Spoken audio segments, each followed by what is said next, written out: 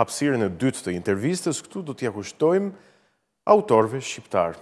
Një djali të ri, megjithëse është bashkëmoshatar me mua, sigurisht një shkrimtari të ri, të paktën me aq sa e kam ndjekur, është mjaft i talentuar edhe i suksesshëm, dhe nuk po e them që t'i bëj qefin sigurisht, por të paktën atë përshtypje më ka dhënë mua. Do të flasim për librin e tij të fundit, i cili është promovuar edhe në panajirin e vitit të shkuar, në nëntor të vitit 2022, në panajirin e librit. E kam fjalën këtu pikërisht për librin Nishanet në formë lëje dhe autorin Alban Tufa, të cilin e kam këtu së bashku me mua në studion e Start. Alban, të përshëndes dhe faleminderit që jemi së bashku për të folur sot. Përshëndetje, shumë faleminderit për ftesën. Së pari ta nisim kështu me këto procedurializmat e librit. Libri është i vitit 2022, është përuruar, ka dalë për herë të parë në panajirin e nëntorit. Në fakt ka diçka, për herë të parë ka dalë në panajirin e Prishtinës, në qershor të vitit kaluar. Po vitin e kaluar, në vitin 2022.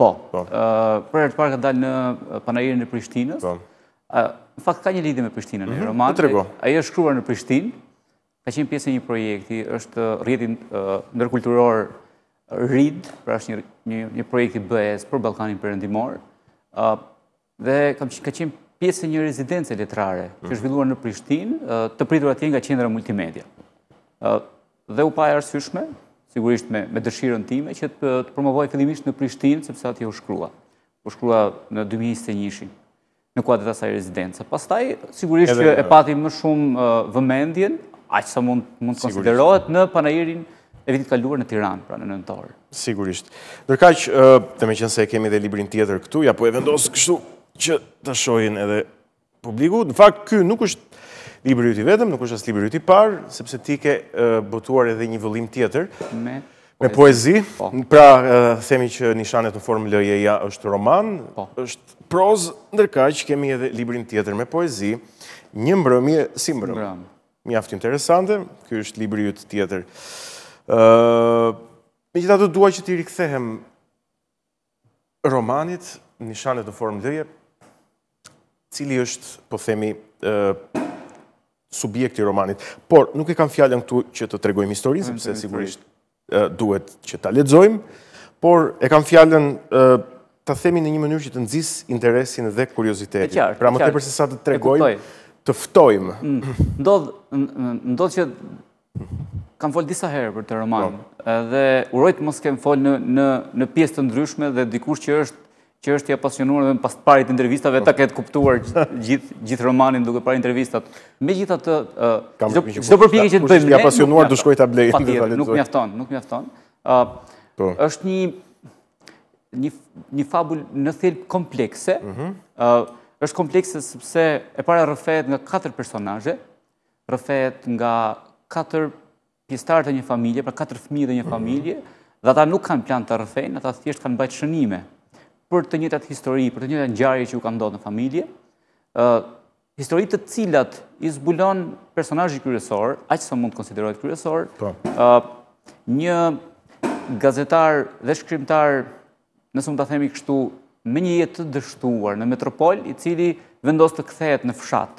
Pra bën një kundravajtje me jetën e vet. Pra kthehet të jetojë në fshat, do ta mbyll këtë jetën, po themi, të metropolit, dhe teksa bën një rikonstruksion të shtëpisë, gjen një tip arke, tip sepetit, nëse mund të themi kështu, dhe zbulon që gjithë gjërat që ai dinte për familjen e vet, në fakt kishin qenë gënjeshtra. Ai nuk e njihte në thelb familjen e tij, gjë të cilën e njohu kur lexoi 3 bloqet e tjera përfshirë të vetin 4 të anëtarëve të familjes. Dhe kjo është drama e madhe. Se çfarë ndodh me tutje, unë do të tregoj, por që është shumë e rëndësishme çfarë ndodh me tutje. Pra ai zbulon në këto pjesë që e dashura e tij si qenë gjysmë motra e vet, pra gjenetikisht. Dhe kjo është një biologjikisht, po pa e ditur sigurisht. Pa e ditur. Dhe çfarë ndodh më pas? Mbet për të lexuar.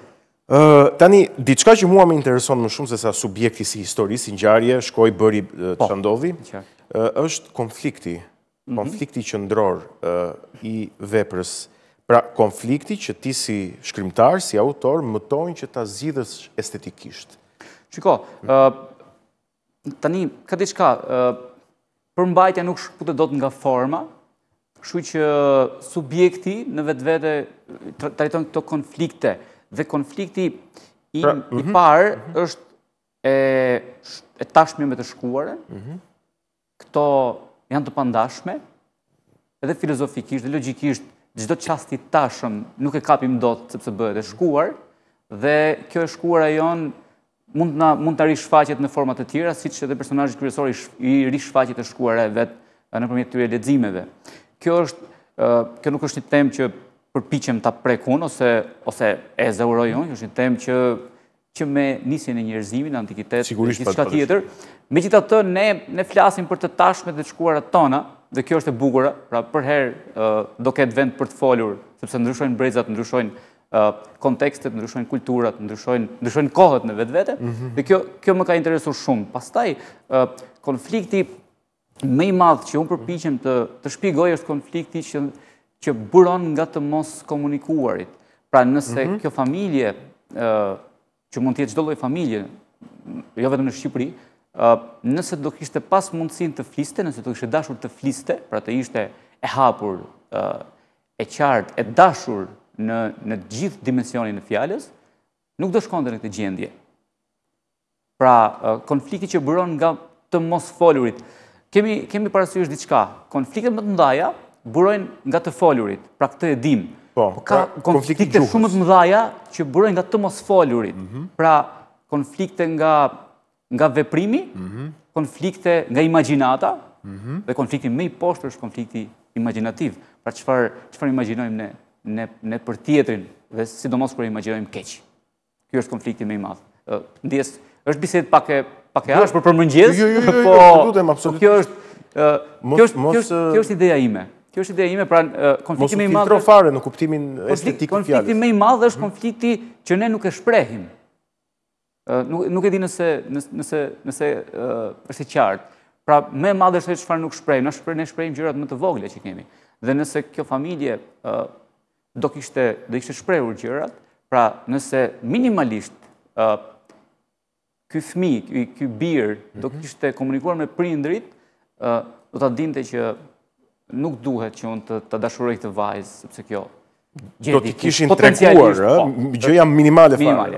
Dhe kjo është ideja ime. Tani ka pas shumë diskutime për të roman, njerëzit e lexojnë simbas pikëvështrimit të tyre, dhe gjë është krejt normale, unë nuk përpiqem të bëj avokatin atij romani, dhe s'do bëj kurrë, por që qëllimi im ka qenë kjo, pra të diskutoj dhe të vë në shënjestër familje që nuk komunikojnë, pra që nuk flasin me njëri tjetrin, që nuk janë të ndershëm, të qartë. E kuptoj. Duke biseduar, kurreshtja ime, kurreshtja estetike në raport me veprën, më shtyn gjithmonë më thellë dhe dua të pyes, cili është tani aspekti biografik i kësaj vepre? Pra, si raportohet kjo vepër me ty, si lidhet me ty? Tani me sa unë di, ti je nga Dibra, nuk e di nëse je nga ai fshati i thellë, pra elementi gjeografik, biografik i veprës. Shiko tani, këtë e kam thënë disa herë, po mund ta them prapë, nuk është ndonjë gjë. Shkrimtari ka 2000, pra vetëm 2000 ka. Ai që shkruan. Sa edhe njerëzit në përgjithësi, po shkrimtari në veçantë ka 2000. Një është imagjinata, e dy është kujtesa. Pra, ti do lush ose me imagjinat, ose me kujtesë. Dhe në çfarëdo lloj rasti të zgjedhësh njërin, automatikisht ke zgjedh tjetrën. Pra, çfarë është imagjinata, është derivat i gjërave që ne kemi parë dhe kemi jetuar. Dhe çfarë është kujtesa, është arkivi i asaj që kemi parë dhe jetuar. Kështu që nga kjo pikpamje, ky libër është deri diku biografik, por në çfarë sensi? Sfondi është krejtësisht biografik. Pra sfondi është një fshat ku unë jam rritur. Pastaj gjuha është biografike, aty ka nuanca të gegës, të Dibrës. Gegnishtja e Dibrës, që është specifike. Është një farë, nëse mund të themi kështu, sub gjuhë ose sub nën dialekt. Dhe nga kjo pikpamje ka. A pastaj një pjesë tjetër... Me qenë se përmende dialektin, ka elemente të nën dialektit Diblës, apo është shkruar i gjithë? Jo, ndjes. Ka me një farë përpjekje... Kur vendoset në gojën e personazheve ndoshta.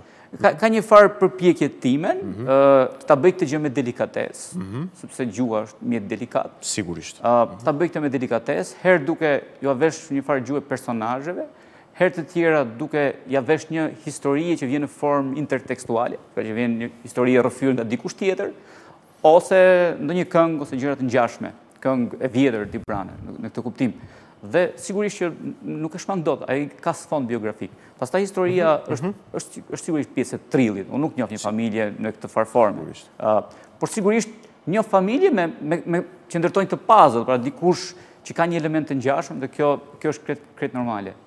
Të kuptoj.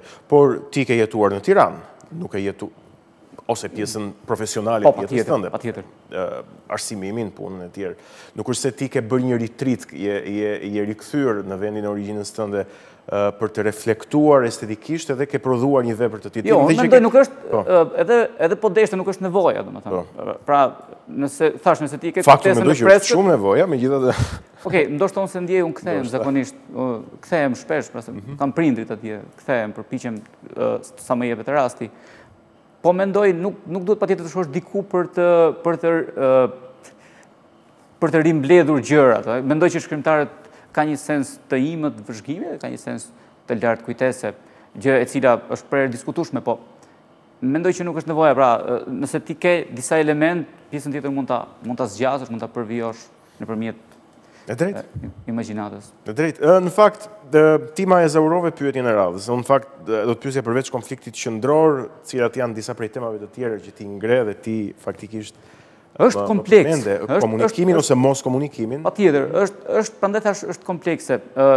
Dhe ky është tipari kryesor i romanit si zhanër, pra kombinimi i historive dhe nën temat, nën tekstet, pra nën rrëfimet kapilare që zbresin, her mbas here aty tregohen dhe histori që nuk kanë drejt për drejt lidhje me të, por që të çojnë ujë në atë.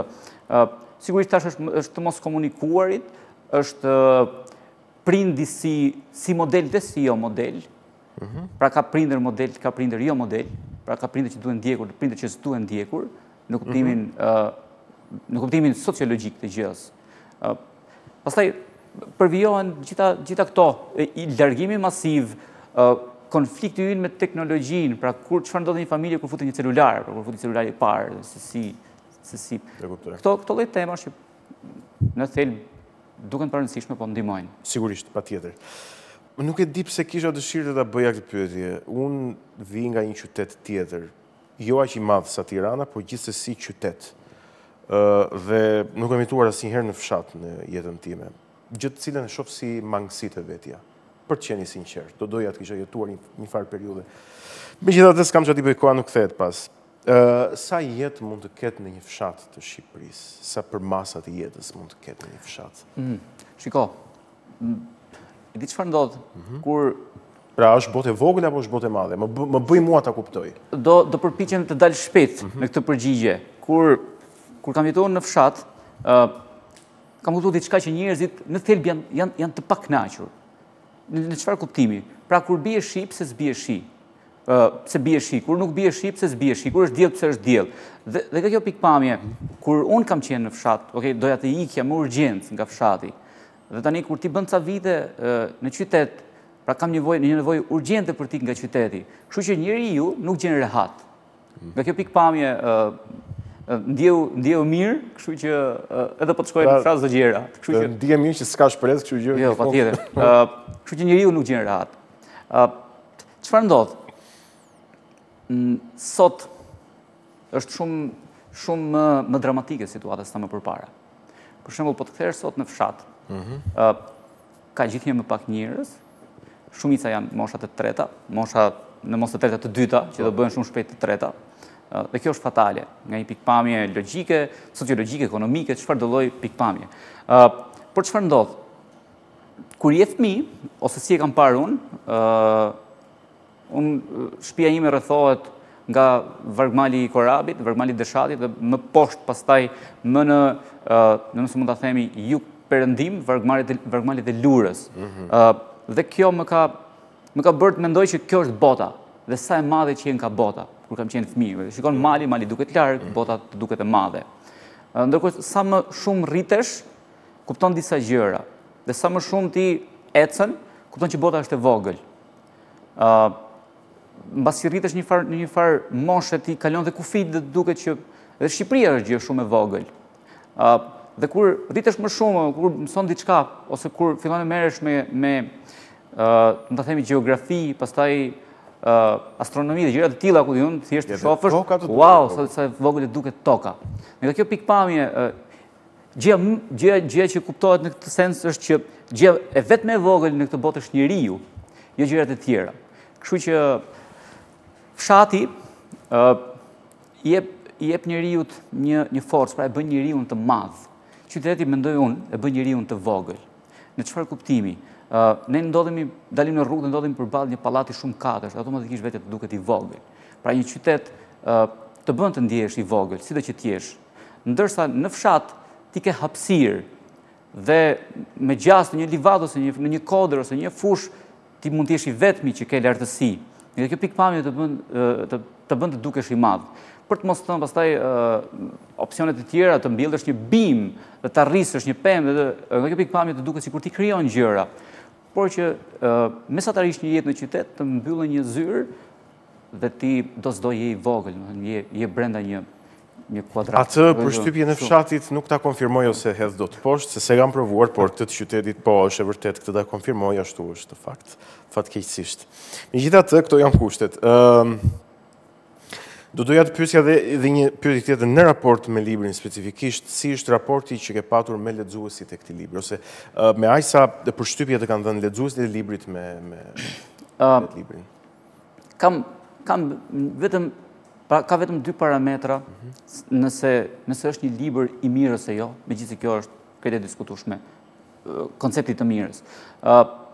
Parametri i parë është që kush e merr ta lexoj, pra të mos e lërë në gjysmë, dhe parametri i dytë është sa do i mbizotroj kohës, pra sa në kohë do zgjas, mbas 5 vitesh, mbas 10 vitesh, ajo mbetet për të parë. Të parin, mendoj që ja kam arrit, shumë veta më kanë thënë që mbasi e nis nuk të lëshohet, pra nuk të jepet ta lëshosh, më tregojnë që e kam nis dhe pastaj kur kam qenë në punë kam pas mendjen të kthehem në shtëpi shpejt të kap librin, ta lexoj dhe situata të ngjashme. Mendoj se ja kam dalë të sens, është një roman i shkruar pa shkputje, pra mendoj që kjo lloj tentative për të mos e lëshuar vjen nga mënyra si është shkruar, është shkruar pa u ndalur fare. Pra për diku 20-25 ditë është shkruar, pa shkputje, pra nuk ka kurba rënje. Dhe kjo pikpamje mendoj se ja kam dalë. Megjithatë, në ka një metodë për të vlerësuar një libër nuk vlerësohet nga autori, vlerësohet vetëm nga ai që e lexon. Nga kjo pikpamje... Vërtet? Okej. Shiko... Ta pranoj me qenë se je autori vetë. Po, shiko, ka dy faza. Derisa ti ta botosh, je i vetmi që do ta vlerësosh. Pra do e vlerësosh nga kjo pikpamje. Mbasi do ta botosh, mos o merr më me vlerësime, çdo justifikim shkon nul. E di pse kam dyshimet e mia, sepse kam një pyetje tjetër, meqense më dole në shteg. Kemi një farë përshtypje që autorët shqiptar, sidomos autorët e rinj shqiptar, janë relativisht pak të lexuar dhe rrjedhimisht pak të vlerësuar se janë pak të lexuar. Është e vërtet kjo këtu në Shqipëri, është e vërtet kjo apo jo? Shiko, është e vërtet, po në thelb është e pafajshme. Në çfarë kuptimi? Ka disa autorë shumë të mirë që shkruajnë, por që nuk i kanë fajet ato pse s'lexohen, dhe sigurisht nuk i kanë fajet njerëzit pse nuk i lexojnë. Dhe nga kjo pikpamje, në këtë lloj raporti nuk ka ndonjë farë detyrimi. Dhe të jemi pak më me këmbë në tokë, më të rrafshët. Në çfarë kuptimi? Pra nëse një shoqëri, megjithëse kjo është utopike në thelb, nëse një shoqëri nuk lexon nobelist, nuk lexon klasik, nuk lexon në thelb, pra pse duhet të lexoj të lexoj një autor shqiptar. Dakord. Dhe Problemi aty fillon në fakt.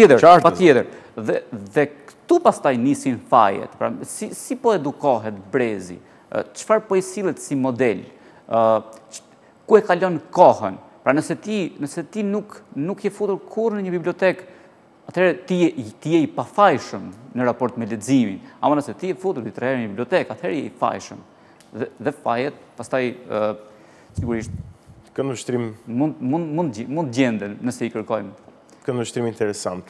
Për ta mbyllur, unë kisha dëshirë që po ta lë ty në dorë zgjedhjen, ndoshta një poezi nga libri i parë, ndoshta një fragment nga libri i dytë, ta lexonim, nëse ke diçka në mendje. Okej, kur bëhet punë, kur diskutohet leximi, mund të lexohet me kollaj një poezi. Dakord, jam plotësisht dakord. Megjithëse në plotësisht dakord. Megjithëse në mëngjes është pak e ashpër. Okej, do përpiqem të gjej këtë poezinë që ka titullin. Dhe unë mendoj, meqense the ashpër, po i qëndroj asaj sa më e ashpër, aq më mirë sepse prodhon më shumë efekt tek ata që na dëgjojnë. Do lexojmë një ndjes se po marr kohë me këtë. Jo, s'ka problem. Okej, e gjetë. Merr kohën tënde, pa problem. Është poezia që mban vëllimi këtë titull, është Një mbrëmje si mbrëm. Si mbrëm, po. Pra e përsëritur e ripërsëritur është ideja. Është mbrëmje si të gjitha mbrëmjet e shkuara. Datat e bëjnë të jetë një tjetër. Ndryshojnë edhe buzëqeshjet e të rinjve të dashuruar, të shkretët, ashtu i kanë dhe ëndrat të dukshme të mëdha. Të moshuarit ka një çehre objektive ashtu si dëshirat. Rufisin kafet shqeto si e tashmja e tyre, shtres e ngrirë i ndyre. Barë kafet i pjekin të rinjt si kuleq në furr, 2 nga 2, 4 nga 4. Këngët me ritme të kocta i hyjnë njëra tjetrës si thurje, e mbrëmjen e marrin zhak deri në orën e mbrame. Rendi i ngjarjeve është besnik. Rufit e lafos, rë, kërce e gëlltit derisa rendi thyhet. Është mbrëmje. Koha e duhur për të lutur. Koha kur bota do shkatërrohet, thonë librat, duke rrufitur gëllënkën e parë të kafes, por askush nuk do t'ja di. Prandaj piqen si kuleç kësaj mbrëmje çdo herë në kohën e tashme. Unë dëshiroj që ta mbyll pa i bërë asnjë lloj komenti. Alban, të falenderoj edhe për fragmentin e fundit për poezinë. Faleminderit juve për ftesën dhe për këtë bisedë bukur në mëngjes. Kënaqësi, ishte kënaqësi.